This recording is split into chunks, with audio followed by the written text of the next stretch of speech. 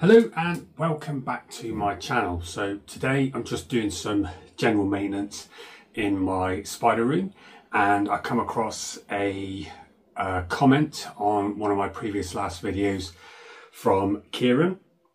So thank you very much, Kieron, for that comment for the P. metallicus, from slings, juveniles to subadults. So it's a very interesting one with this species, because if you look at the habitat where they're from, the gooty sapphire from India, they actually get over a few locations in that area, and the temperature can fluctuate quite a lot, from up to 30 degrees, slightly over 30 degrees, and also can go right down as low as 8 degrees through the winter times. And the moisture with this species as well is another big one. So I'll tell you what I found with keeping them in my collection, because I've had P. metallicus from slings right up to adults, and I've managed to rear one to an adult. And it's quite an interesting one for me, because my very first tarantula was a P. metallica. And I put a few questions out there on Facebook hobby groups when I first started, and I didn't know anybody in the hobby, and people told me not to get that as a beginner tarantula. And I sort of agree, but if you do your research, you can pretty much get whatever you like. Just make sure you do your research, you set it up well, and then you just evolve from there. So I managed to keep that one, and it was a female, and it grew straight to an adult. The only mistake I did was I didn't know the size of the enclosure, so I put it in too much of a greater size enclosure to start with. But I learned straight away that it wasn't feeding, and I downsized it into a smaller enclosure and went from there. But I quickly learned to adapt and get used to the P. metallica. Now I'll show you a sling, and then I've got no adult at the minute, but I've got a sub-adult up there. I did have two, but one just perished while I was away on my honey room for no reason whatsoever, just in the mold, and it just got stuck. And unfortunately I wasn't here and I couldn't peel it off and save it, but I've got one left which I'll show you up there. But I see sling pots like this that they come in. If you can get a small one, 1 centimetre to a centimetre, you can put it in here. I never do. Never, ever, ever. I would normally go for stuff like this, and the reason is for ventilation. And with these, sometimes it says like 70% to 75% humidity for the P. metallica. So what I try and do is keep a little bit more humidity for a sling, but put it in somewhere where it's got a bit more room. It gets used to it smaller, and when you traverse it up, it gets a bit more calmer, because I find they are quite skittish. But I'll show you the enclosure I keep my slings in a second. I find instead of using these when you go to give crickets or prey items, it doesn't give the tarantula much room to move around in. So with P. metallicas, they're actually medium to fast growing. I've not had any take an exponential amount of time. They're very, very quick, especially the males. But I find the males and females together, they both grow at the same rate, and then the female will get to a certain size that starts slowing down, where the male then mature out quite quicker. But I like to give a bit more room. I like to give a tiny bit more humidity in an enclosure for a sling, something with air holes at the top and bottom, so you get the transfer. And then as they traverse to older ones, I would like to give them less humidity, and I'll explain that in a second. But first I'll show you the sling setup I use for the slings. Okay, so this is the first sling that I'll show you in my collection. This one stays inside the corkbark tube that I've used there, and I just try and entice the cricket at the top and just see if it will come and take. But you can see I use the little ink pots on the side full of water, and I use the moss just to raise the humidity in there. But one of the main things I like to do is make sure that there is springtails you can see on the side of enclosure and in there running around. These help maintain a clean enclosure, and I think this is one of the main things I like to do with most of my tarantulas, but especially with my P. metallicas, especially when you've got something where you raise the humidity slightly. But you can see it's not overly wet there. I will mist this slightly after feeding as well. But I'm just trying to encourage my little sling to try and eat, and it will stay in the corkbark. So let's have a look at the second sling. And this one stays out. It does go into the centre, but it stays out majority of the time. And this one, if you notice, I've got more springtails in there. What I do then is I just dry that out, or I put a paintbrush in and just quickly brush them out. They stick to it, and I just knock them back into a temporary enclosure that I've got just to keep them okay. So obviously when you use a bit more moisture, they then start to boom quite quickly. But you can see this one's not very skittish. It's not very alarmed. I'm just trying to do it nice and gently without breathing on it, but I'll get this one to take. But the same again, same bit of cork bark with the moss on for humidity. You can see it takes, and I've got the ink pots there for moisture as well. Okay, so you can see how I kept my slings there, and it works brilliantly for me. And I find that putting a bit of moss in there at the bottom, sometimes I do gravel at the bottom as well, so the excess moisture goes down, but it's enough to give constant humidity up and through the growing slings. And then obviously a nice hide. They got to have somewhere where they feel secure and to hide. Maybe a couple of water dishes, but then you'll find that P. Metallicas may not web, or they can do, but I've had most of mine now. I know how to set them up and they web. And then I go through smaller pots like you just saw there to maybe bigger ones like this for sling to juvie size. And this again just replicates what you just saw, and they can web up, but it's just more for the visual aspect of it, so I could see them and keep an eye on them, and then I could see if there's any moisture build up on the actual side of the enclosure. I could see if there's anything at the bottom, any mold or anything like that. But with my P. Metallicas, as they get to small juvie size, I tend to start pushing back off the moisture and not giving them too much. And I'll show you what I go into next. Okay, so we've come up onto my shelf, and this is where I had my two P. Metallicas. That one was the confirmed female in the left, which perished, and this one was I was thinking a male, but I'm not too sure at the minute, so I'll definitely sex on the next molt. But every time I've gone to sex this one, it destroys the molt. I never come in and catch it at the right time. But what I want you to notice is I'm here, I've got a torch on it now. I've got the red lights above because the tarantulas can't see the red lights, but I've got the torch shining on it so you can see it, and P. Metallica's out. P. Metallicas, both of them I had here. Once I do the closures the way I step them up and then put them in here from juvenile to subadults, and then I move them again to adults. But they're out all the time, all day, every single day. And the amount I've seen before where people have them hiding and they never come out and stuff like that, mine are out permanently. And to the point I could pick this up, and this one may run because this one's more skittish. The other one was a lot more calmer. But as you can see, I'm on the enclosure there, and it's just scrunched up in the top, which is a normal defensive posture for the P. Metallica when it feels a bit of movement or it's startled. But it's still out in the open, and it stays there, and it will feed anywhere in the enclosure really. I could just drop something in. Normally this one never takes on camera, never takes with the lights on, always takes when it's in the dark after, so it leaves something in there. But the thing you want is a P. Metallica, is you want the P. Metallica out every day. You want to see it. It's so beautiful and stunning.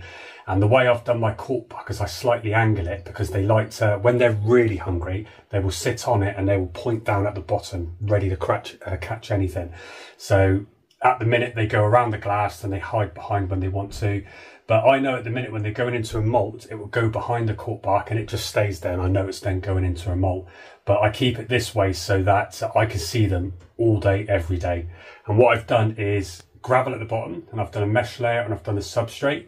And this side is dry, this side is slightly moist where I've got the water dish. And I top the water dish up once a week. Sometimes I will flood a part of this substrate only once a month. That is it. I will never do any more. Sometimes if it's too hot, I will then mist a little bit more, but you don't want to overwater, because if you've got 30 degrees or somewhere around about there or a bit more, you get that steaming effect, which is quite bad for them. So here in this corner, it's 24 degrees at the minute, and it is currently 1 o'clock, so it's going to get hotter now in my spider room to about 26, 27 degrees, and then it will start cooling off again for the evening. But the way I keep them here at this position, they are always out all the time. So I'll just take this one down and we'll see if we can feed this one. Probably not, but we'll see if we'll just give you a good look. And it's not ran off, look, it's still there. And it still sits out in the open. There we go, so you can see the coloration. This is a subadult. I just startled it there. I've got the camera quite close with the light, so it's feeling a bit threatened. So I know this one isn't going to eat at all. And you can see there's a bit of water in the water dish. It's not too moist in the enclosure. I'd actually say it's quite dry. Yeah, I'll probably say it's quite dry. And as you can see with the glass on this enclosure, it is a messy tarantula. It defecates all over the place, and I've constantly got to clean the glass with a little sponge sort of stick. and get in there with a bit of warm water just so I can clean that off, because they leave a lot of mess. But let's just see if it will take a prey out of him. I'll be amazed if it does. See if I can give it this. I've got a male dubia, which is quite large. It probably won't take it.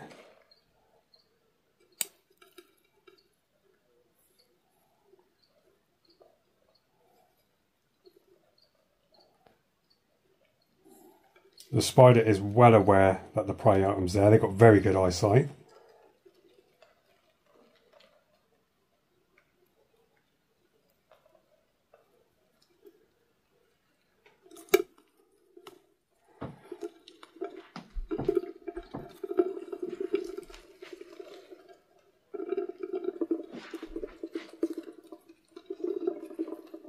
That ran in and out and all over the place. There it is. I just let it run around and it will settle down, and it will eat that dubia roach later on.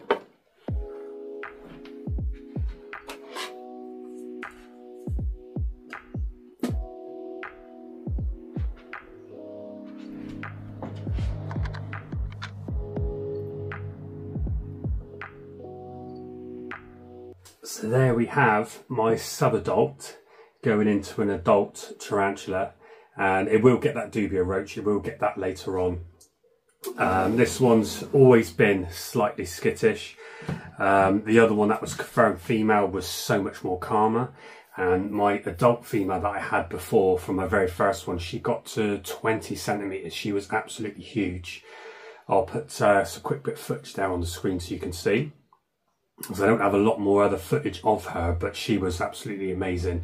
I moved from city to city when I met my wife, so I had to get rid of all my collection. So fortunately she went on to someone else, but you can see I kept that enclosure very, very basic: cork bark, cocoa fibre, water dish, and a lot of air ventilation at the top and along the side, which you can't see on that one at the minute. But they can get really, really big and really, really chilled if you keep them this way. But in this enclosure here, I can get, let's have a look at the size.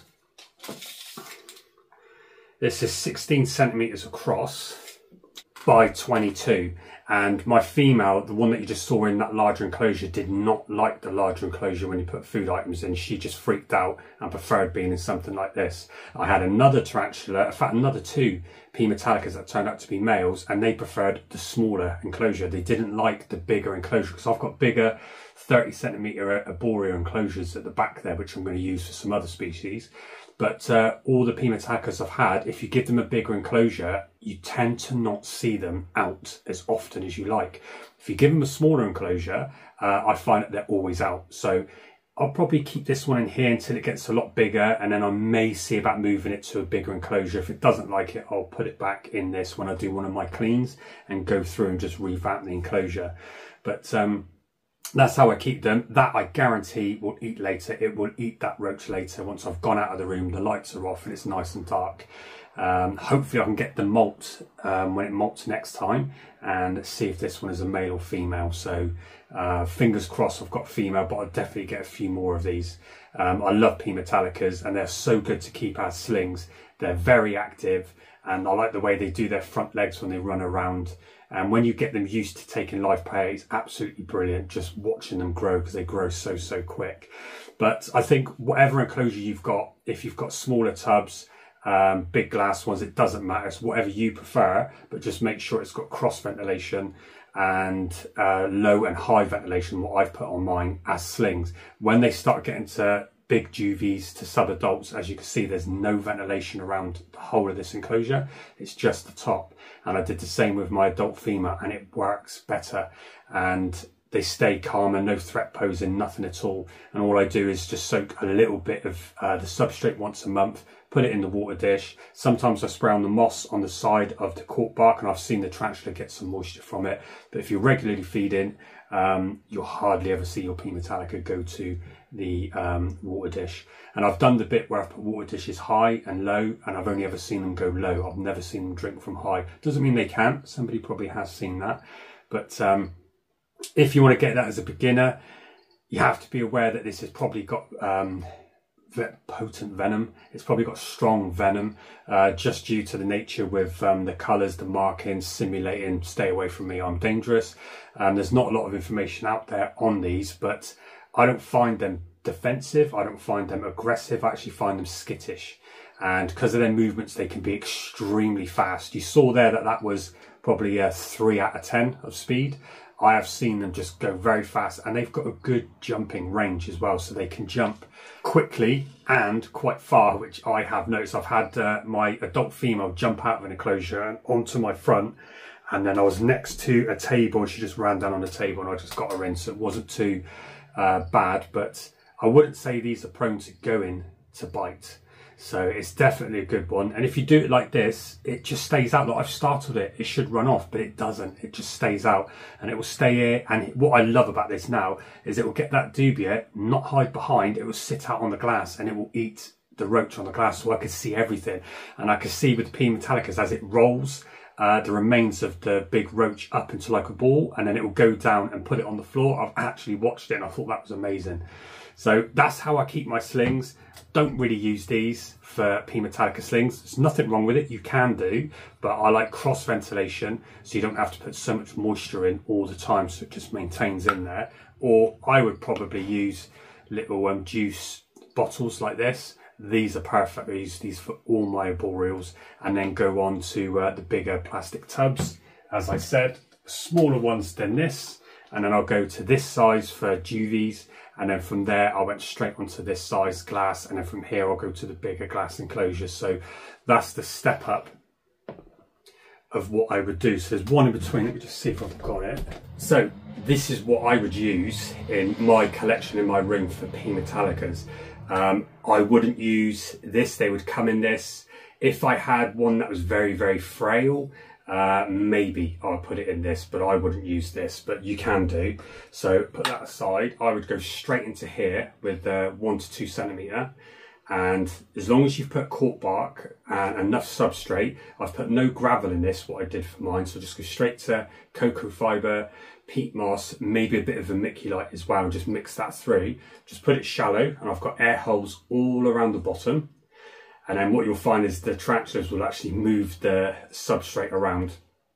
And then just cocoa fibre all the way up. I like to put little bits of moss in because that holds humidity. And then I've hot glued in ink pots, and I find the tarantula traverses round, sits out on there, and I get used to the spot it's in when it's hungry, so then I can come in and just quickly rotate the lid off, done. And I've put air holes at the top. So I like using these, and they're clear all the way around.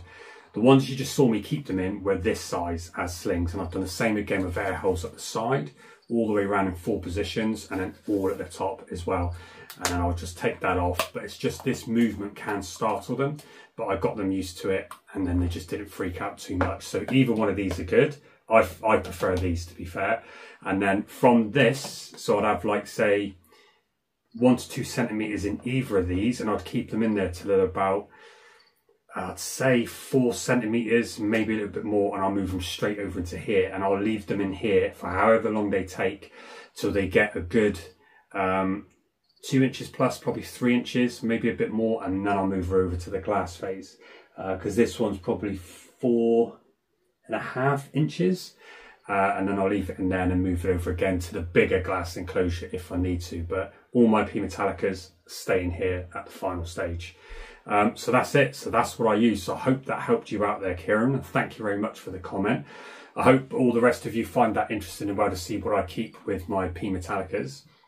And that's what works well for me. So if it doesn't work well for you, do your own thing, because your own room will have its own humidity in it. That side of my room behind you has 50 to 60% humidity, and over here has slightly more, so I know where to put them for my humidity. But obviously you do it within the enclosure as well. But if you go off the room, it will affect the enclosures. So you need to be aware of what you've got in your room, what temperature it is, and where these are situated. But that's it. So I hope that worked. Thank you very much for watching, and I'll see you in the next one.